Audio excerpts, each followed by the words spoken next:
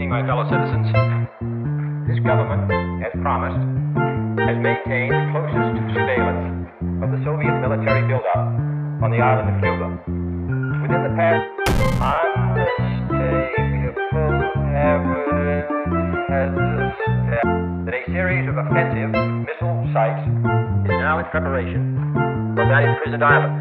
The purpose of these bases can be none other than to provide a nuclear strike capability against the Western Hemisphere. First preliminary this nature, last Tuesday morning at 9 a.m., I directed that our surveillance be stepped up, and having now confirmed and completed our evaluation of the evidence and our decision on a course of action, this government feels obliged to report this new crisis to you in fullest detail. The characteristic of these new missile sites,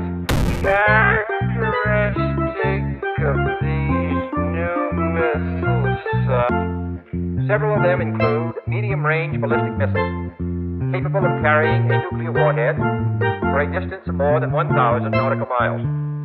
Each of these missiles, in short, is capable of striking Washington, D.C., the Panama Canal, Cape Canaveral, Mexico City, or any other city in the southeastern part of the United States, in Central America, or in the Caribbean area. Additional sites not yet completed appear to be designed for intermediate-range ballistic missiles, capable of traveling more than twice as far, and thus capable of striking most of the major cities in the Western Hemisphere, ranging as far north as Hudson's Bay, Canada, and as far south as Lima, Peru. In addition, jet bombers, capable of carrying nuclear weapons, are now being uncrated.